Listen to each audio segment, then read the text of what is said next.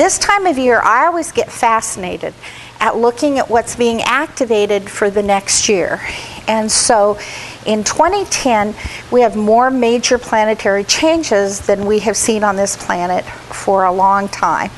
What is happening is exactly what you know from watching from the news. A great deal of confusion, a great deal of change, and a great deal of changing of our foundations of our life. We enter the energy of 2010 with a lunar eclipse, New Year's Eve, Mercury retrograde, and Mars retrograde. What that means in English is the planet of how we think going backwards. What did I miss? What haven't I quite picked up yet? What do I need to rethink about? And the planet of action going backwards also. This is a Mars retrograde. But October 16th, Mars is planet of action. Now Mars is a planet that encourages us to act in a certain way. Mars on October 16th entered Leo. Moved out of Cancer, let's be safe. Moved into heart-centered, okay, let's go for it, Leo.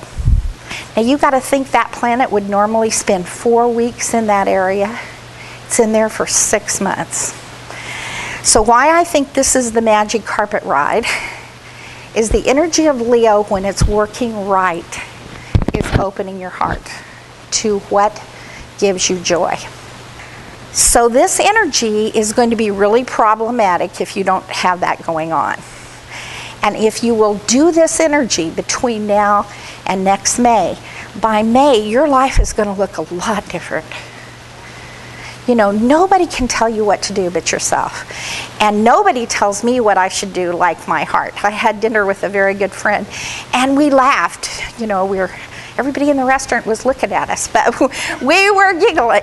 And it's that energy of opening your heart that we don't do enough. So this is asking you to make some adjustments in your life and to allow room for fun, for joy, for laughter. So how it's playing out right now is some real violent things going on out there. People who have felt they've been ignored or mistreated or whatever are going to act up between now and May 13th. So my way of thinking is I'm a very, very important person. When I get on the freeway, I can let somebody in who's angry and make their day better. And so I'm stepping into Pisces already. So for me, Pisces is a saying. And it's the saying that Bobby Kennedy said. So the saying of Aquarius would be, I see things and say, why? And that's that blue circle on your chart. And the saying of a Pisces for this is the other part of what he said. I see the world and say, why not? So the energy of imagination and why not is coming. So you see that little green line on the chart? That little green line is the planet Saturn. Saturn is about duty and obligation and responsibility. And for the last 3 years, this planet has been in the sign of Virgo. Let's get it right. Let's get all the details. And it's been making something called an opposition, which is a different point of view, across from Uranus, the planet of change in Pisces. And in any astrologer will tell you the big planet wins. The big planet is Uranus, which is change. So this energy of Saturn in Libra says you're going to get 5 times more done with 2 people than you got with 1 person. So if there was nothing else that I would ask you all to do, it would be open your mind and your heart for new partnerships, new clients, new ways of doing things, because there is a true gift to this planet.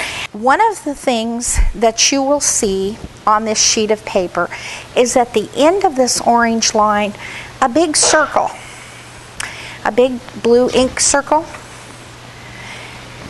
that is the energy of the eclipse. So for this eclipse, Pluto, which is transformation, Venus, which is about love and beauty, the Sun, which is the light, Mercury, which is about communication, and the North Node, which is what we need to do, are all in Capricorn, and Mercury is going backwards. So this energy of Capricorn is going to be very important to all of you for the next 22 years because Pluto's going to be there. And for every eclipse that you have in 2010, they are all Cancer, Capricorn. Cancer, am I safe? How does this feel? Capricorn, am I becoming and doing the best I can? Not just for myself, but for the world. This is a time of responsibility for all of us of stepping out. Believe it or not, sometimes you do an update with me and there's more colors. I was trying to keep it fairly simple tonight. See where the little blue line and the red line merge? That's the doorway between Aquarius. Why? Let's change this. We really need to make some changes. And Pisces. What would the dream be? What should this feel like? How do I move into this energy? So we're going to have Jupiter, which is expansion, moving out of Aquarius into Pisces, and then going back into Aquarius, and Uranus, which is change, mixed in with this energy. So we have Jupiter supersizing things, Uranus, which is change, going into Aries, back into Pisces, and we're having Chiron, which is the energy of the wounded healer, entering Pisces also. So you're looking at kind of a Pisces energy for probably the next 15 years because 2011 Neptune will go into Pisces also. Thus, all of the things of manifesting. So this energy to me is about dreaming something that in some way you have some chance of making this happen. One of my best friends, 62, she found this unbelievable man. They're ecstatically happy. So I do believe that anything is possible. But the big shifts that both those people made was they said, you know, I think maybe I'm ready for a relationship. And I said, so if I said, I think maybe I'll meet you for lunch today, you know, would you have stopped what you were doing and came? They're like, no. And I said, so you want it or you don't want it? Just a yes or no. They both said yes. And it happened almost immediately. And I remember the first show I did with Lori Aletha, she said, Carol, I don't know what to think of you. All these people that come around you, and they're all so laughing and kind of loud and fun. And I said, yes, they're my friends and my clients. And this was how many years ago? Lots of years ago. They're a little older now. Not quite so noisy. But, you know, that has always been a part of life to me, is that if you can get people to laughing, if you can laugh yourself at something, you're going to slough off a whole lot of things that otherwise might just overturn your boat in the water. When you look at 2012 astrologically, it's nothing compared to 2010.